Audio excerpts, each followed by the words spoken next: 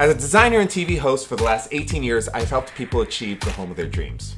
With so many of us rethinking how we live right now, I wanted to help bring real-life solutions to people who are ready to transform their homes with simple, easy-to-achieve solutions.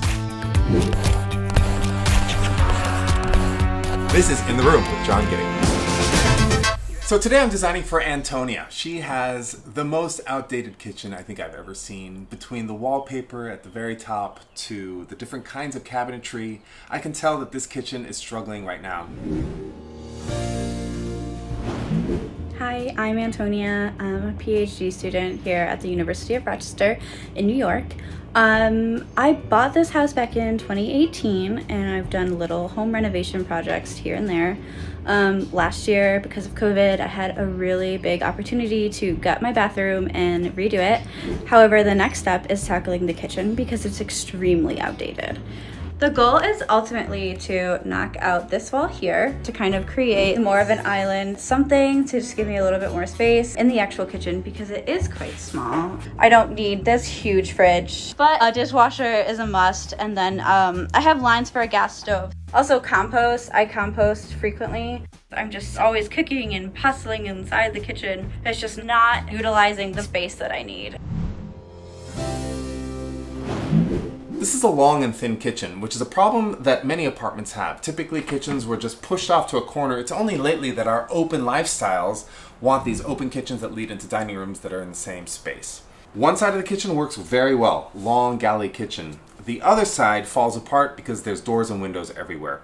Lots of natural light, great, but way too many doors to be able to access the walls and build the proper cabinets and countertops. We've got a fridge pushed into a corner, no countertop next to it, and then a range pushed up against a window, no countertops next to that. But Antonia is willing to have a smaller fridge, and with that in mind, I can move the range where the fridge is now and reorient the entire kitchen. So let's start. The first thing I do is I work up a plan. What Antonia has done right here is perfect. It's a floor plan with all the measurements written in. It's not to scale or the correct proportions, but that's going to be our first step.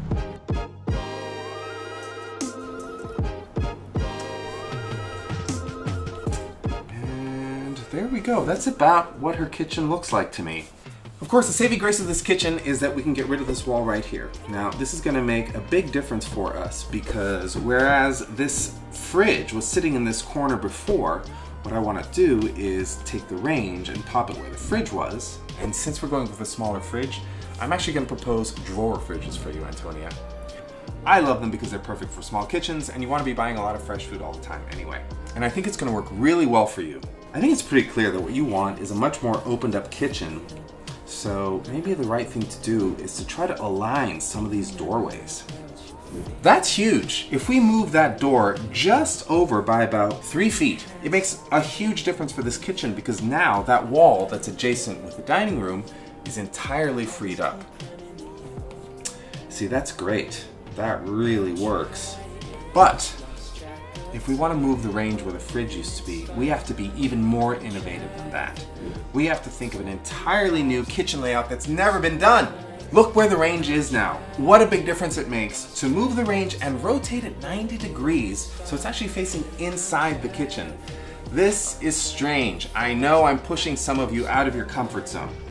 But trust me, by creating this U shape here, we're maximizing the linear footage of available countertop space. And that way, there's a definite center point to this kitchen and it defines a chef's triangle. A chef's triangle being between the sink, the range, and the fridge. And you want them to be easily accessible from one point in the kitchen. That way, you are the master of your domain and you can create incredible culinary adventures. And this is our plan right here. 18-inch dishwasher all the way to the right, possibly a 24-inch if she really wants it. A 6-inch utility drawer on the right side of a double oven range, 30 inches wide, centered on a wall with a huge hood on top.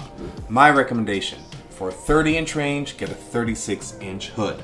There's a full row of seating on the dining room side, 2 refrigerator drawers, a recycling and trash station on the right side of the sink, and a 30-inch wide farmhouse style sink, which she's gonna love. Real quick, let's see what this looks like in 3D. You can see what a huge difference it made to move that wall away. Darker lower cabinets, lighter upper cabinets, blonde wood open shelves for the open pantry under the window, stainless steel appliances, lots of stainless steel touches here and there. I wouldn't be afraid of even putting a stainless steel hood over there on that wall. Subway tile for the backsplash. Not only do I love it, but Antonia specifically asked for it. The thing that allowed this to happen is that Antonia asked for a small fridge, whereas most people ask for bigger fridges. I wouldn't have been able to make this work with a larger fridge. By putting the fridge underneath the countertop, we've got a small version of a much bigger kitchen. And comfortable cooking space for one very important chef right here, perfectly situated in the middle of our chef's triangle. If you've got a home makeover project you need help with, or a room you'd like to reimagine, drop us a DM at Shelter on Instagram and tell us your story. And don't forget to subscribe to our YouTube so you don't miss a new episode.